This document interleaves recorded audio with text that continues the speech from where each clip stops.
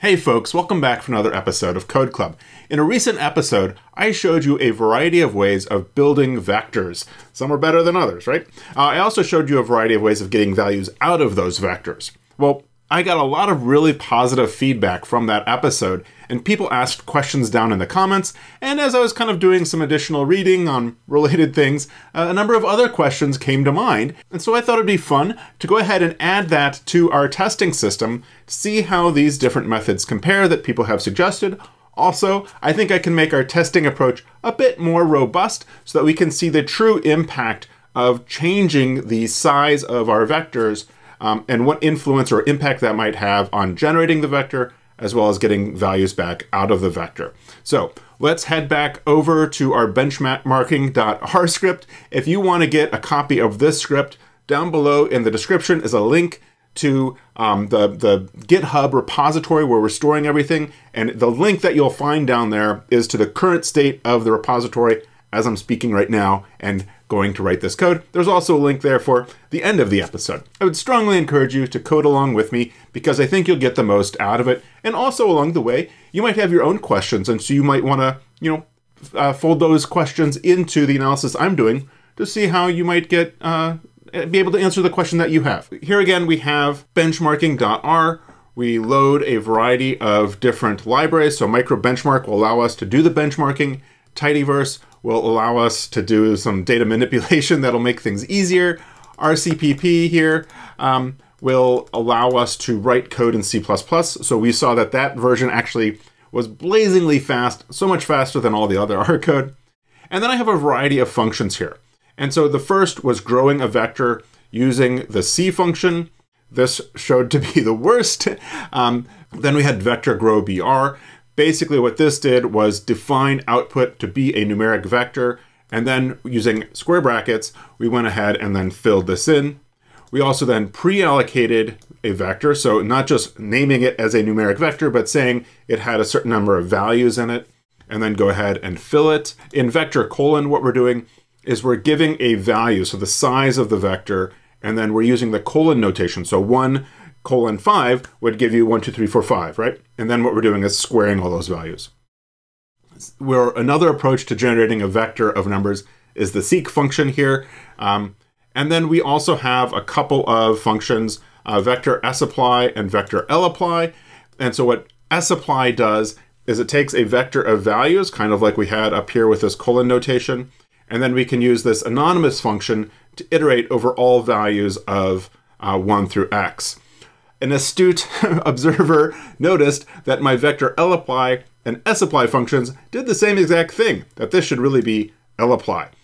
So let me go ahead and change that to lapply before I forget. And what lapply does is that, actually, maybe I should step 2 steps back. So vector lapply will take a vector of numbers from 1 to x, so again, say 1 to 5, and then for each of those values individually, it'll square each of those values, right? And so that returns a list. So lapply returns a list. Sapply is the same thing, except it converts the list into a vector if it can do so. Okay, so we got that fixed. That's problem number 1 resolved. Finally, then, we also have, we're sourcing source CPP, so we're compiling C++ code on benchmarking CPP, which is a C++ version of how I would go about generating this vector of squared values in C++. So I will go ahead and load all this good stuff into R, and then go ahead and run microbenchmark. So to remind ourselves what this looks like, I sorted the output of the microbenchmark according to the median time. So microbenchmark basically ran all of those functions 100 times. And so then outputs it as a table. And we then wrote some dplyr code to sort these in descending order of median time to run the function. Where we have n, again, that n was 10 to the 4, n divided by 100 would be 100, right? And so that means that the vector in this case was 100 units long, whereas up here it was 10,000 units long, right? And so what we can see, again, is that growing it with that C function is horrible. It takes so long. But sapply and lapply, I think before I had them running at the same time, of course, because I gave them the same function, And so what we see here now is that lapply is a smidge faster than sapply. Again, sapply is converting that list into a vector. Regardless, it's slow, right?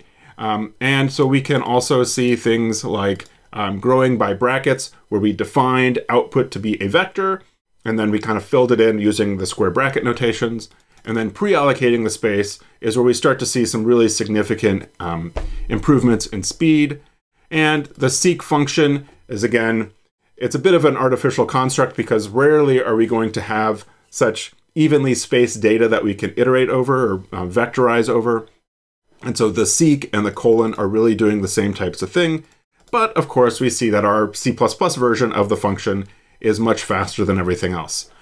Of course, also in here, I have dividing by 100. I think for now, I'm going to go ahead and remove all that code from my microbenchmark here to kind of keep things a little bit more clear, since I'm actually going to be adding stuff, and that might make things a little bit more confusing. Okay, that's a bit simpler. Again, we have 8 different ways of building a vector, and we're going to add a few more to this.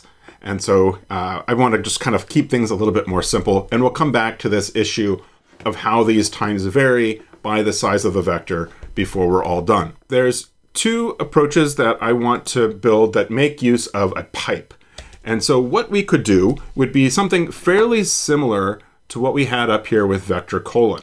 And so again, I could do, say, 1:5, and that will give me a vector of values 1 to 5. You might be used to doing is using a pipe like this from the tidyverse. That actually comes from a package called magrittr. So we can use an anonymous function in line in a pipeline like this. Again, we had an anonymous function up here, right? So what I could do is we'll have 2 sets of parentheses. In the first set of parentheses, we use the anonymous function definition, right? And then we have a second set of parentheses. My understanding is that that second set of parentheses tells R to basically run this first function. It's a little bit weird, but anonymous functions are kind of weird too. Anyway, let's go ahead and replace this then with our anonymous function. And so that will be the backslash parentheses x, like we did up here, and then I to the second, right? And so if that works, that doesn't work because I was looking at this I instead of x, which is what I meant to put here, right? And so that then gets us the squares. I'm going to go ahead and replace those x's with i's. And so that does what we want, right? So this is, again, very similar to what we did up here. The function here is taking 1 to 5, and it's inserting it as the argument I and raising it to the second power. It's different than what's happening here in this sapply and lapply. What's different is that in sapply and lapply, it squares each value sequentially. Whereas here, it takes the whole vector and squares all the values of the vector at once. It's a subtle but important difference. And if you recall before how we talked about pre-allocating the memory, this is a bit more like what's happening in sapply and lapply than what we're seeing here, right? And so, but this raises an interesting question also, that this is the magrittr pipe. We might also want to do the base pipe. So I'm going to go ahead and call this vector magrittr function x, right? And then we'll use this as 1 to x, right? And then I'm going to also do the base pipe. And we'll go ahead and replace this to be base. And then this will be, oh, no, that'll be x also, right? Oh, I need to change the pipe. So let's go ahead and use that. And so let me just double check that that works. Again, by replacing this pipe. Good, that works too. This might show a difference in performance between using magrittr and using the base pipe. The base pipe is seen more as syntax, where what's going to happen is the base pipe will basically take this function and put this in as the argument before it executes it, right? So it's basically at a syntactic level, rewriting your code and then running the code. Whereas, as I understand it, again, the magrittr pipe is much more of a function, that this is a function that is going to execute this and then take that value and put it into this. And again, These are subtle differences, and so maybe it will, maybe it won't have a difference on performance. We'll do the experiment and we'll see. So let's go ahead and save that, and we'll go ahead and insert that into our micro benchmark setup. And so we'll do vector base on n, and then we'll do vector magrittr on n. And we'll give that a run. Oh, and I forgot to load my functions, which is something I did last time, I recall. So let's try that again. And now it's running, and we'll find the result. All right, so that completed. And let's find our pipes. So we now see our magrittr pipe and our base pipe down here. So those actually run really fast, better than seek, but not as good as the colon. And what we do see is that the magrittr pipe is about 50% slower than the base pipe. Again, you're not going to usually notice this difference when you're doing your day-to-day data analysis. But it's important to remember that that pipe has differences, right? And there's certainly things that the magrittr pipe will do that the base pipe won't do currently. And so there are reasons that you would want to perhaps keep using the magrittr pipe. And I have a previous episode where I talk about the differences in the pipes. And I think I may have found a situation that was an odd situation where the magrittr pipe did better than the base pipe. In this case, certainly, at least for this size of vectors, the base pipe does better speed-wise than the magrittr pipe. So that's cool. All right. So that was an interesting suggestion that I'm glad someone asked about that allows us to compare these two different pipes, as well as something new for making anonymous functions. Related to the lapply and sapply functions is the map set of functions from the purrr package. I'm curious to see how those perform relative to sapply and lapply. I think purrr comes with tidyverse, but we'll go ahead and load it anyway, just to be explicit. So we'll do purrr with the 3 R's there. Go ahead and load that, and then come back down here. And the syntax is going to be very similar to what we saw with lapply and sapply. If I do map, and I do 1: let's do 5 for now, and then I do my anonymous function, the wrong backslash, not backtick, and then I do I, and then I squared. This then returns actually a list. And we know it's a list because we can see the double bracket notation, right? So it's a list with 5 elements, and each element has a 1 seat vector in each of those. So this is a lot like the output from lapply, right? So if we had run lapply instead of map, we'd see lapply. What are you doing? I don't want all that stuff. Sometimes RStudio throws stuff because it's trying to be helpful. And again, we get the same output, right? But again, we want a vector of type double. And so there's a variety of map functions. And so to get a vector of type double, we'll do dbl. And this then generates output that is very much like what we saw with sapply, right? So if I do sapply instead, we get that. All right, so let's turn this into a function. So we'll call this vector underscore map, and we'll then do function x, and then with our curly braces, close that off. And again, I want to be sure to change this 5 to an x. And so now we have our vector map function loaded, and we can then add that into here, and we'll do vector map with n, and we see that vector map is about the same speed, a little bit slower actually than sapply, but by no means is it as bad as vector grow. I think vector map has some of those nice features that makes it easier to use, but we can see that it clearly takes a performance hit. And there are a variety of other map functions related to map dbl, map chr, which returns a character, logical. There's a dfr, which will allow you to concatenate together data frame rows. The final thing I want to test out is something that I learned recently while reading in Hadley Wickham's Advanced R book. There's a new 2nd edition out. I guess maybe it's not super new at this point. There's a version available online, but I like having the physical copy to look through things. One of the things that he talks about is that his convention is to use double brackets whenever you're expecting to get one value out, and single brackets when you expect to get a collection of values out. What does that mean? Well, if we say, look at my favorite vector of letters, lowercase letters, and we do letters with a single bracket, and I said like 2, I'll get a B, and if I do 20, I'll get a T, right? I could also do letters with 2 brackets. I actually didn't know this was possible until I read it in the book, and you get a B, right? And so typically we use that double bracket notation, or at least I do, with lists.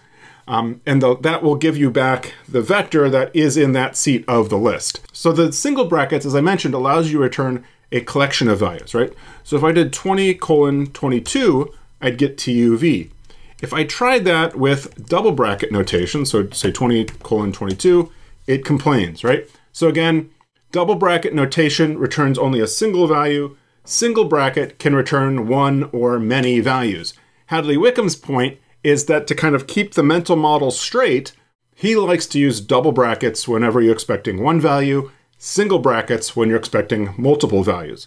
I was wondering whether or not there's any kind of performance difference between using a single bracket and a double bracket.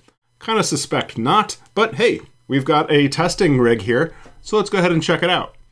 And so I'm going to come back up here to where we had a vector pre-alloc, and this is using the single bracket. So I'll go ahead and modify this to be SNG, and then I'll go ahead and copy this, and I'll make vector pre-alloc DBL, and I will put double brackets around my I there, and make sure you've got that loaded. And then I'll come back down here, and vector pre-alloc SNG, and we'll go ahead and add the DBL. And so what we find is that we actually get pretty similar performance. In this case, we got a median runtime that's a little bit faster by double brackets than single brackets. If we run it again, I bet we'll get very similar, or perhaps even the opposite result. Let's give that a shot. And so again, there's a little bit of play. There is some stochasticity to how these benchmarkings run, so I try not to take them as like absolute critical values, but again, thinking about them in terms of relative performance. They're certainly on their own class. There's not a huge difference between using a single and a double, and I suspect if we kind of did this a few times, we'd see that they were all really close, certainly within 1% of each other. Anyway, I like that idea of using the double bracket for a single value and a single bracket for multiple values. In some ways, that's counterintuitive, right? Because if you have more brackets, you'd expect more values, or at least I would. So that might take some time for me to retrain my brain. All right, well, these are the different additional tests that I wanted to add. One thing that we did when we started messing around with these microbenchmarking studies today was that there were a whole collection of functions that I was running with n divided by 100. Those function calls allowed us to see how the performance compared based on the size of the vector. And so we did that with 2 points, right? N divided by 100, or 100 and 10,000. And so it's possible that the performance would scale uniformly, right? So if you double the number of values in the vector, that performance wouldn't change at all. It might be you double the values and you double the time. It might be that you double the values and you quadruple the time, right? That'd be quadratic. And then there's values in between there. And so with 2 time points, it's really hard to get a sense of that. The other problem with 2 time points is that you don't get a sense of the overall overhead of basically setting things up, right? There is a cost to running the function that has nothing to do with the size of the vector. You might think of that if you were to plot the data with time on the y-axis and your n on the x-axis as being like the y-intercept, right? So if you gave it no sequences, or if we did like one value, what would that scale like? So let's go ahead and modify our code so that we can generate that plot. And so that's what we're going to do with the rest of our time here today. And I will go ahead and create a function that I'll call mb by n. And we'll get a function and we'll give it the n parameter, right? And then our open brace, and I'll go ahead and tab that over as the body of my function. And so then it will use n as the input. And so now I have my function. So I could do mb by n, and let's give it the value of 10. And then we see how long it takes to run for a vector of size 10, right? Very similar type of relationship that we saw before. Although I guess in this case, running by the colon is actually faster than by C++. I think we saw this in the last episode, that at bigger n, you certainly see the benefit of running it in C++. So we want to try this with multiple n values, okay? And so we'll do a map function. We could also do sapply or lapply, but again, the benefit of map is that we can take the output as data frame rows and we can concatenate together data frame rows, right? So we could do map, and then the function will be dfr, and then we'll go over our ends, and then we'll pass that into mb by, my fingers aren't working, by n, and I need to define an ends vector, and so we'll do that with the C function. So again, C function is fine. Don't use the C function to grow. Don't iterate with the C function, right? So let's try it with 1 and see what happens. 10, 100, 1,000. Let's go up to 2,500, 5,000, 7,500, 10,000, 12,500, 15,000, okay?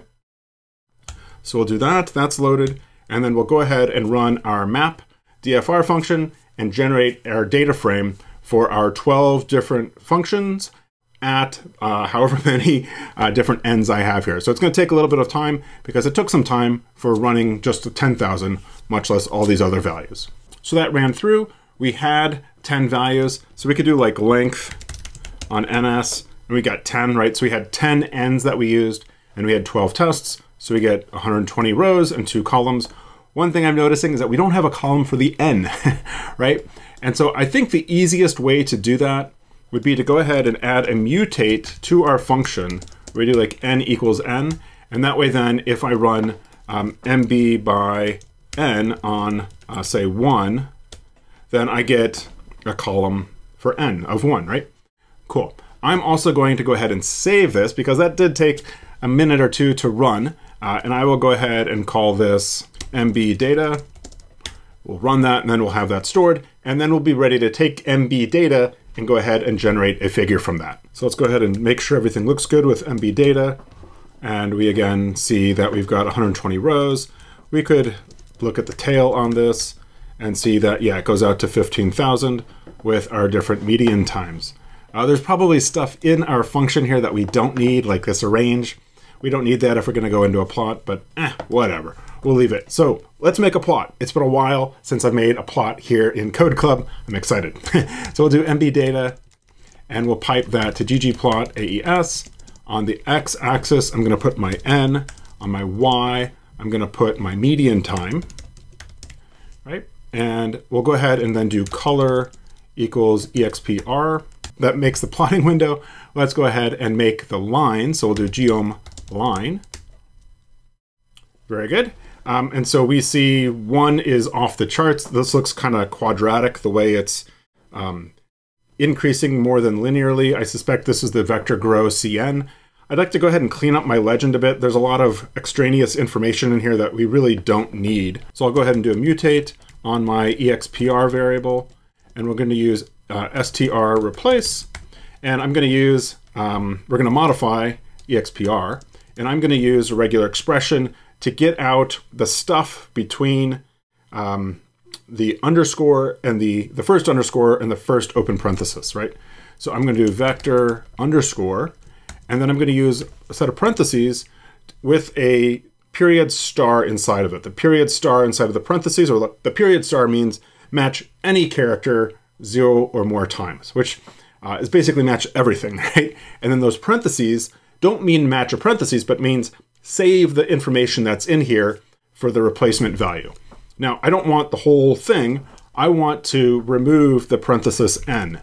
And so I will then do \\/ parentheses to match an open parentheses, and \\/ close parenthesis to match that. And then I will, for my replacement value, I'll then do \\\ 1. And so running that, we now see that we've gotten rid of the vector underscore and the n, and I will go ahead and fold that in to the rest of my pipeline here. So our legend has been cleaned up here, right? Maybe we could do some things like labs, x equals size of vector, y equals median time in, I believe it's in nanoseconds. So this is going to be really impossible to see because we've got 12 different colors on a rainbow gradient, and it's really difficult. I know that this grow C is this green line because in our initial benchmarking, that was the one that was off the charts. But these others are going to be really hard to see. Maybe what we'll do first is zoom in. And so I'll go ahead and do a Cartesian with ylim, and let's go from 0 at the bottom to, let's say, like 1e to the 6 to a million. That allows us to zoom in a bit. Maybe let's come back to like 5 million. Yeah, we can play with it, but that works well for now. Now let's turn our attention to the colors, right? And so let's go ahead and I'll do scale color manual, and then the values are going to be the color values. I don't care about setting specific colors for specific values. I think what I want to have is 4 colors and then 3 shapes, right? And so then I can put one shape, use one shape for each color, or basically have 4 colors and 3 shapes. I'll have 12 combinations, and then each condition will have its own unique combination of color and shape. So what we'll do is we'll then do a repeat on 4 colors. And so I will do tomato, which is kind of this reddish color, Dodger blue, gray, and then let's also do orange. Nope, I gotta spell orange right. And maybe I'll do dark gray. Dark, not darn. Dark gray. And then I'm gonna repeat that 3 times, right? Because I've got 4 colors, I'm gonna repeat 3 times. Let's go ahead and add a plus to that. I now see that I've got those 4 colors repeated 3 times. I'd like to go ahead and add a shape to that. And so if I, in here in my AES, do shape equals expr, it's going to complain because I have 12 values. And so you can't have more than 6 shapes because things get hard. So what we want to do is go ahead and then add scale shape manual. And we'll then do values equals rep. And then here we'll do C, and I'm going to do a square, a triangle, and a circle. And those values, I think, are 15, 17, and 19. And here I did rep 3 times, right? There's an argument for rep that you can use, which is each. So I can do each equals 4. And so to show you the difference here, if I run this gets me my 12 colors, and this then gets me my 12 shapes. And so you'll see that like these first 4 values, the 15, which I think is a square, will correspond to these 4 colors. And then 17, which I think is the triangle, will go to these 4. And then the circle will be those 4. So we'll have one shape for each of the colors, right? So this should work if I put a plus at the end here. I'm not getting any symbols showing up, and I'm remembering that I did geom line. I didn't add geom point. So let's go ahead and do geom point. This is good. There might be some things I would change, like getting rid of that background. Why don't I go ahead and do that, because that always drives me nuts. I'll do theme classic, and that cleans up the background a bit. Maybe it doesn't matter, but it matters to me. And so we see, first of all, this line that's going off the charts is the orange with a square, and sure enough, that's the grow by using the C function, and then followed by this gray triangle and gray circle. So the gray circle is sapply, the gray triangle is map, and I'm going to guess that the red tomato triangle is lapply. Sure enough, it is. Good. And then we've got grow by using the bracket. And so that was defining that output was a numeric vector, but not defining its length. And then down here, these next 2 lines, you can see this orange triangle on top of the circle. You can kind of see it behind the circle there. That those are pre-allocated using either the double bracket or the single bracket. So again, no difference between those. This yellow, or orange I should say, circle is the sequence. And then further down, we have other things that are kind of hard to see, but are going to be things like the colon and the Rcpp, the magrittr pipe, as well as the base pipe are probably down there, right? So if I zoom in even further, I'm going to leave that there because I kind of like that resolution for making, say, like a thumbnail, right? So let's go to, let's do 1e to the 6. Yeah, you can see there's a bunch of stuff down in there. Let's go even further. Let's go 1e to the 5. Yeah, so this allows us to zoom in pretty well.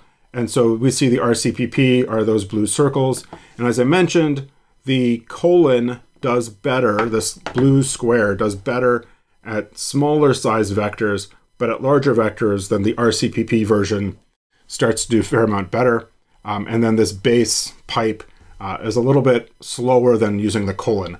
And maybe there's a small performance hit for for using that base pipe, but really not much at all. And then the magrittr pipe is a little bit slower still. So let's go ahead and scale back and see how these things are changing generally. So let's go back to 5 million like we had before. Let's go back even further. Let's go 1e to the 7. And so we can see that at least the ones that are on the screen, not including the gross C, all appear to be varying linearly, right? Like, so some of these like Rcpp appear to be constant, but clearly when we drilled in, it was going up linearly. I think what's important to remember is that although they're scaling linearly, they don't all scale at the same rate. Again, if you double the number of sequences, they're all going to take twice as long to run.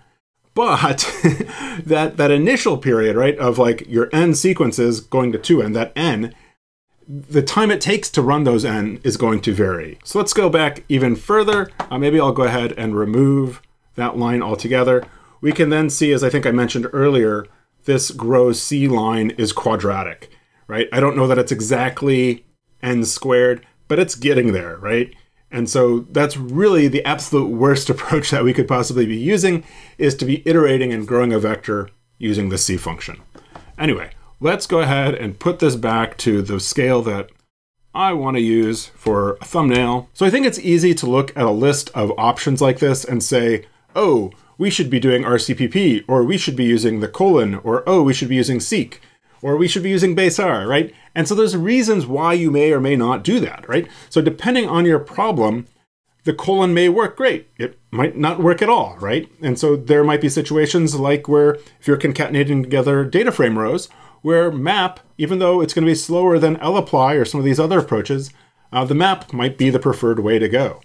Certainly if you're concatenating together data frames, then that's probably going to be easier to do than looping or binding things together by rows or all sorts of things, right? So you can't think of this as a one-size-fits-all. One thing that I think is pretty clear is that writing the code in C++ is a lot faster and perhaps more generalizable to a bunch of different set of problems. So the thing to remember is that writing things in C++ is not as trivial, or not as easy, I should say, as writing it in R. Not everybody knows C++. You may not know C++.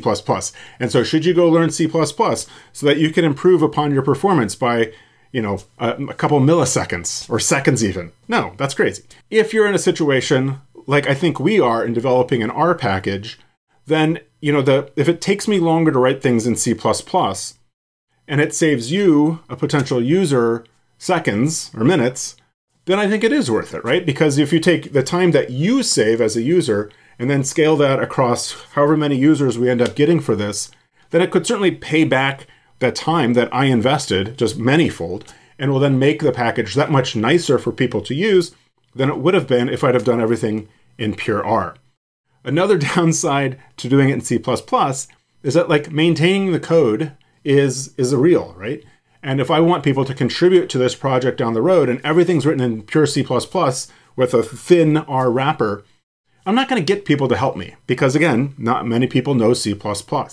And so there's all these trade-offs. And so I'd really encourage you not to look at this list of options for generating a vector and say, oh, I've got to use the fastest possible one.